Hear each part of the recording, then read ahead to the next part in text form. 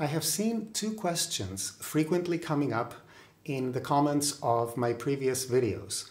Why do I tune at A equals 415 Hertz? And why, when the tonality of the piece is, for instance, C major, it sounds like I'm playing in B major? Since those questions basically ask the same thing, I would like to address them in this video. And for those of you who are only beginning to explore the harpsichord and its repertory, I will show you a trick that enables harpsichords to play on two different pitch levels. Since my demonstration will be on the harpsichord, I am referring to strings and string instruments. However, the concept is universal in terms of sound properties. Every time you hear a note on a string instrument, the sound is produced because the string is vibrating, and the vibration is caused by either plucking the string, like on a harpsichord, or striking the string with a hammer, like on a piano.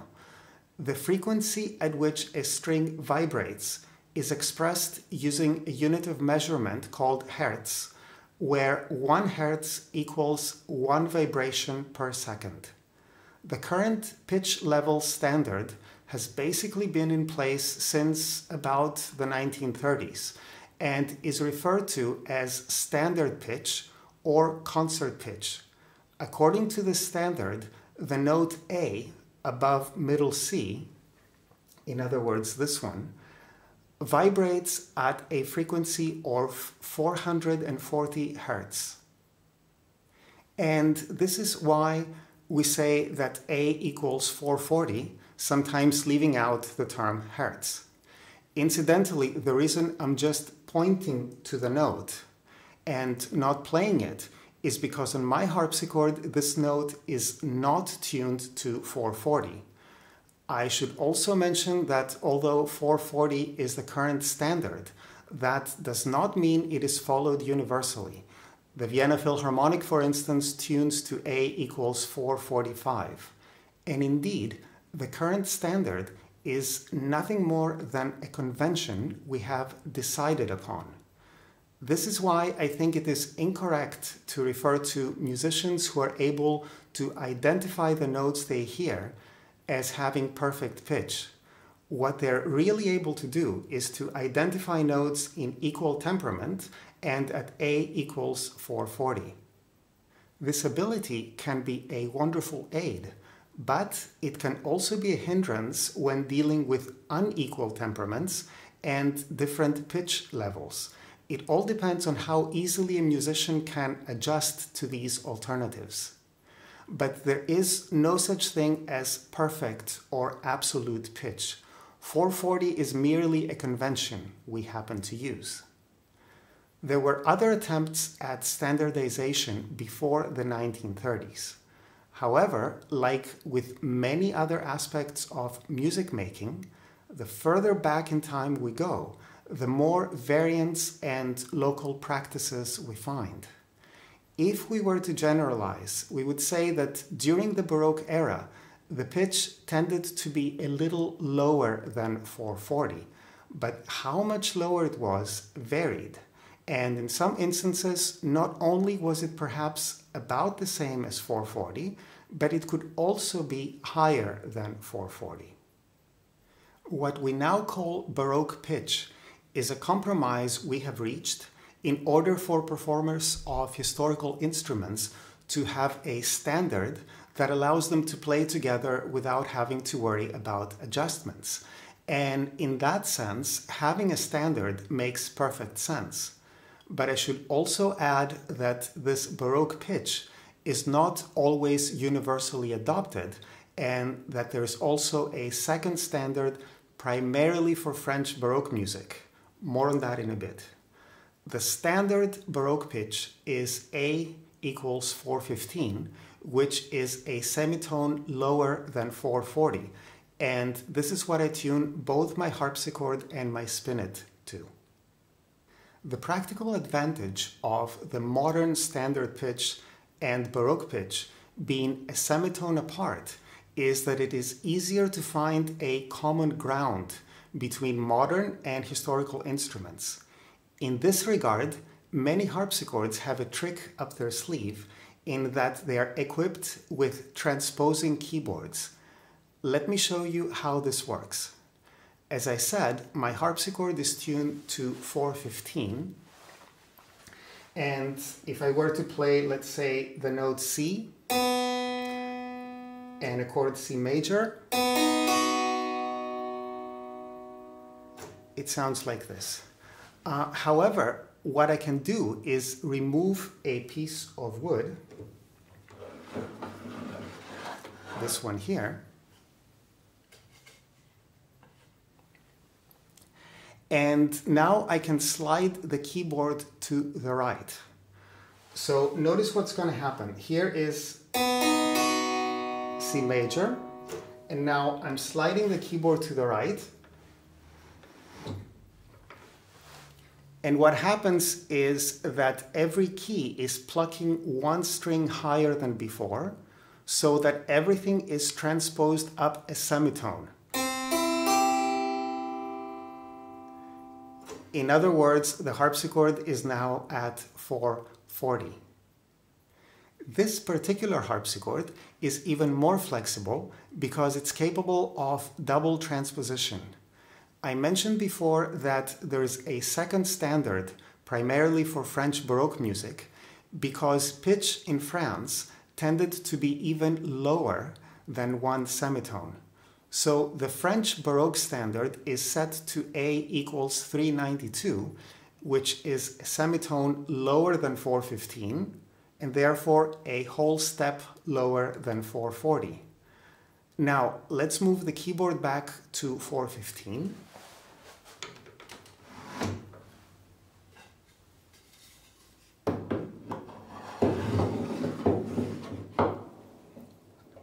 And now we're back to 415. So as I use this piece of wood, as I removed it in order to move the keyboard to the right, I can do the same thing with another piece of wood, which I'm removing from the left side. And again, here is our C major in 415. And I move the keyboard. So now what happens is that the strings are plucking one string below, and therefore now we are a semitone lower and at 392. As I mentioned before, having all three standards separated by exactly a semitone allows us to move more easily between them. There's only one slight detail that can complicate matters, and that is the use of historical temperaments. If we're thinking in terms of equal temperament, where, as the name suggests, all intervals are equally tempered, moving from one pitch level to another makes no difference because the intervals within every tonality remain the same. So all we have to do is move the keyboard from 415 to 440 or to 392, and there is no need to retune. However, this is not necessarily the case when we use unequal temperaments, because the intervals in each tonality are not the same, and therefore we get different colors depending on the tonality we're in. And depending on the unequal temperament we use, we may be faced with different challenges. If we use a circulating or well temperament, then the only change we will have to consider is a change in color or character, but every tonality is perfectly playable, so any retuning is not absolutely necessary. However, the temperaments I use most of the time, which reflect the repertory I tend to play, are not circulating, so every tonality is not necessarily playable, or at least some tonalities may sound a bit too spicy. Let me show you how this works out on my two instruments. Keep in mind that we're dealing with tonalities that are a semitone apart from each other, which means that they are very remote in terms of their key signatures.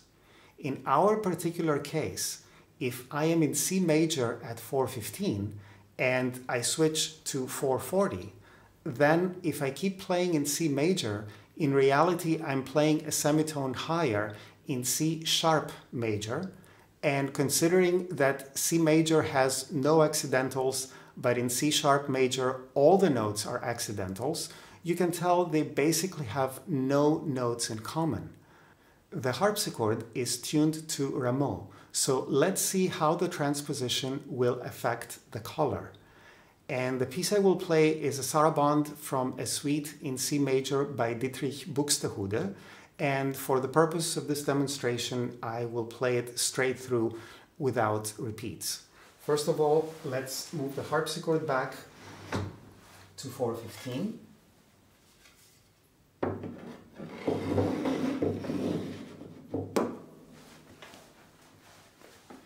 And now here is the sarabande in C major at 415. In other words, I am actually playing in C major.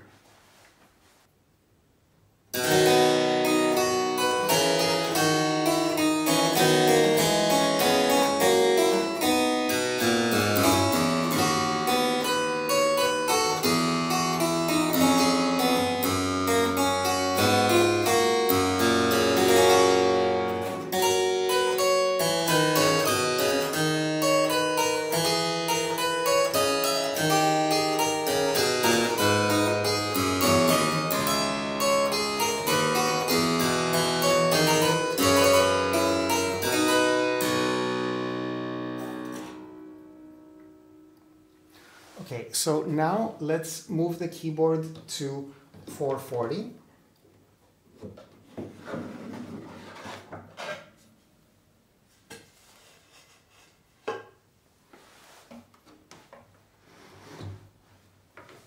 And now I will still be playing in C major, however, in reality what I'm doing now is playing in C sharp major, and notice the change in color.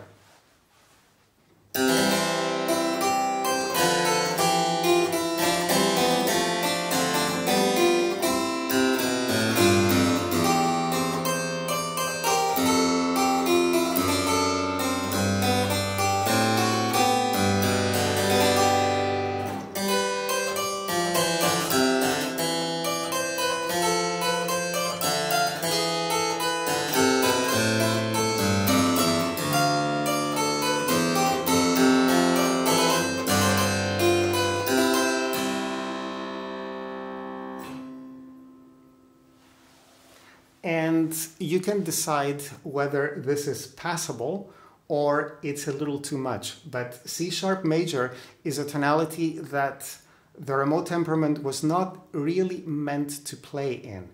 It's almost doable, but not completely. Now let's try the same experiment with the same Buxtehude sarabande on the Spinet, which is tuned to quarter comma meantone. As I mentioned before, what happens is that if we move from 415 to 440, we're moving a semitone up, and therefore we're moving from C major to C sharp major. And what happens is that, especially with quarter comma meantone, as I have mentioned before, the accidentals have only one function. So we don't have any enharmonics whatsoever, and of course, the key signature for C sharp major has 7 sharps. And what happens, in other words, is that all these accidentals are supposed to be sharps. However, in quarter comma meantone, this is not the case. So this is indeed C sharp, but then this is E flat, this is F sharp, this is G sharp, and this is B flat. So you can already tell it's going to be a problem once I transpose to 440. But for the time being, here it is in 415.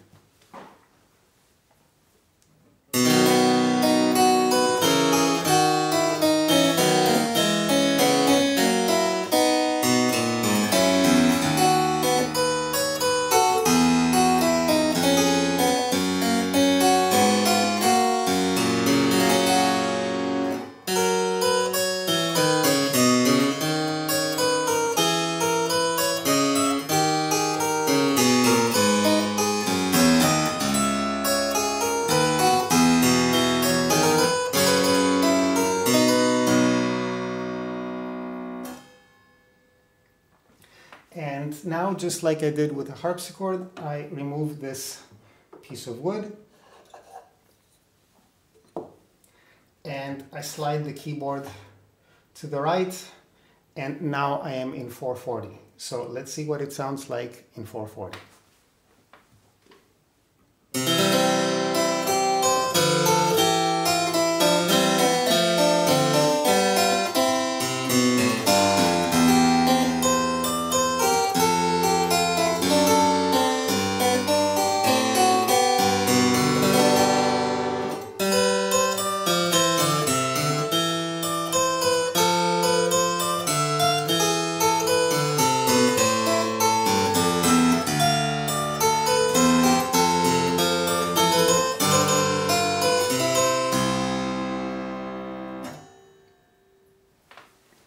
And I don't know about you, but personally, I would be retuning the instrument. Beyond the historical dimension, is there any reason we should choose lower pitch standards nowadays and not simply use 440? This is a very complex issue that requires the consideration of several factors, especially as, depending on the instrument we are talking about, it can have very different effects on its sound, its timbre, its response, etc. And in terms of singing, it can also make a big difference, not only in terms of the highest and lowest pitches, but also where an entire singing line lies within the range of a singer. So here I am briefly addressing only the overall effect it has on a harpsichord. For an instrument like the harpsichord, whose expressive power relies so much on its resonance, playing a semitone lower means that we end up playing in a range where the character of the instrument is mellower and darker and at the same time more richly resonant. So there is more room for subtle dynamic gradations. And this affects not only the expressive character of the music, but it also affects how I respond to the instrument. So to me, it makes a big enough difference that it's really worth it to explore these lower pitch standards. And this is why I have, as I mentioned before, both of my instruments tuned to 415. Thank you for watching.